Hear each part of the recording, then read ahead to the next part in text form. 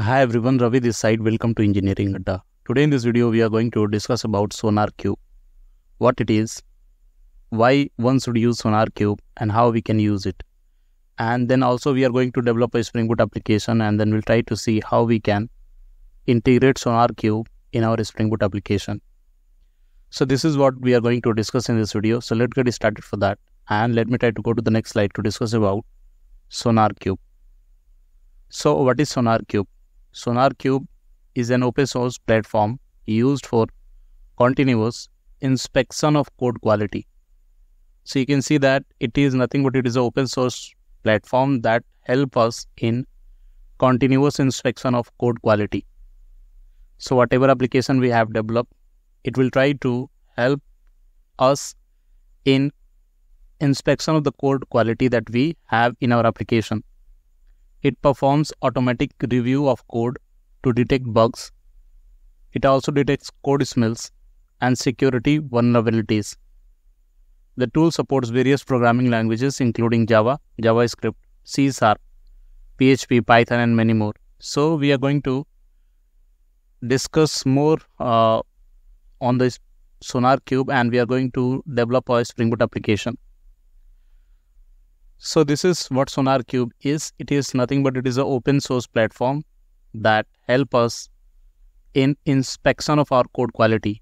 It performs automatic review of code to detect bugs, code smells and security vulnerabilities.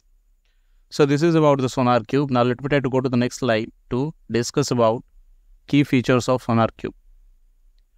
So these are the key features I have listed out: static code analysis, code quality metrics, security analysis, integration with CI/CD, customizable rules, quality gates. So let me try to brief you each features that are provided by the SonarQubes one by one. The first one is static code analysis. It analyzes source code to identify quality issues without executing the program. Okay, so that is what the first feature is. You have your application ready and it won't execute your application that you developed. It statically analyzes the code quality and identify the code quality issues without executing them. That is what static code analysis is. The second feature is code quality metrics. It provides matrices on code complexity, duplication, coverage and maintainability. So let's say you develop your application and there are the part of your programs that are more complex and that can be broken into the simpler programs, right? So it also analyzes that things and suggests you the code that you need to write at the place of that. It also gives you the duplication that you did, the coverage and maintainability, everything it provides. It provides the metrics for all of them. Now the third feature is security analysis. It detects potential vulnerabilities and security issue in the code. So let's say like you're using some version of some library and that library has some vulnerabilities. So it will identify and just give you the notification of that. Okay. So it detects potential vulnerabilities and security issue in the code. The fourth feature is integration with CI/CD. It integrates seamlessly with the continuous integration and continuous deployment pipelines like Jenkins, GitLab CI or Travis CI. So it can be integrated with the CI/CD pipelines like Jenkins pipeline or GitHub Action. So there are so many pipelines are there. You can seamlessly integrate it out there itself. So let's say you develop your code, you push your code to the Git, and from there, once your build is being triggered in the Jenkins, it will automatically try to do the checks at the Jenkins level itself if you have integrated your SonarQube at the Jenkins. Okay. Now the fifth feature is customizable rules. It allows customization of rules and quality profiles according to the project needs.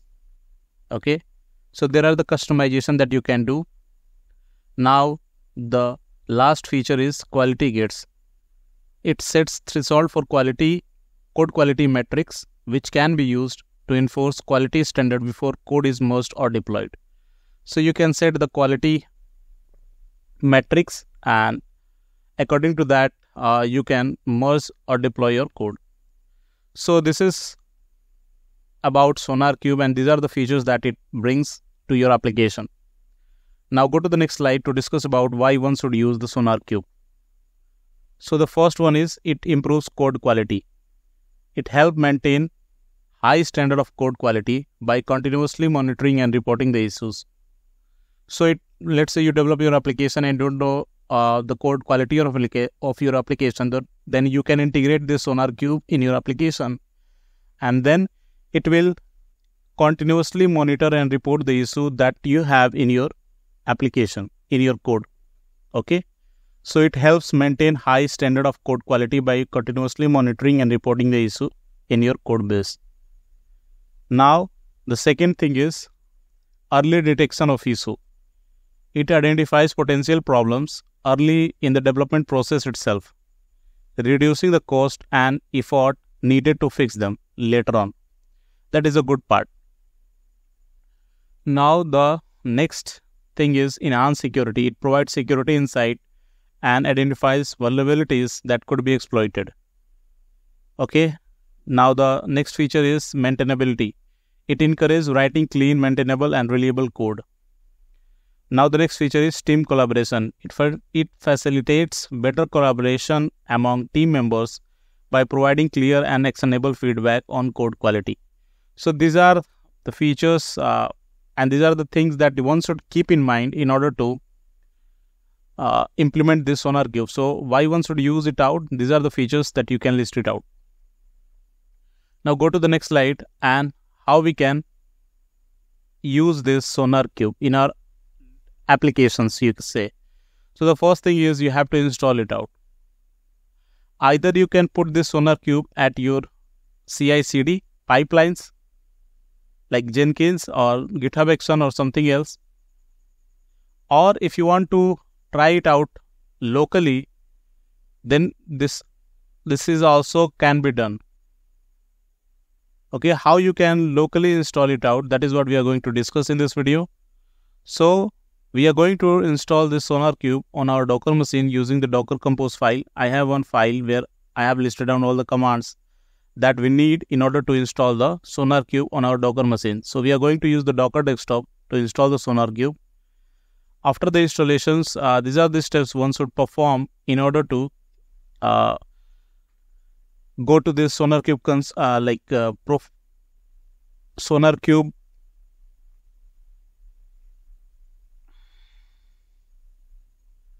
So now comes the next step, how we can use the SonarQube. So before going to see how we can use the SonarQube in our application, first of all, we are going to see how we can install it out. So there is a way, like you can install the SonarQube plugin at your CI/CD pipeline itself so that those checks can be done at the time of your continuous integration and continuous deployment. Or if you want to have it locally and test it out on your application, then there is a way. You can install it out on the Docker machine. So I have created a Docker Compose file. Using that, we can install our SonarQube on the Docker machine.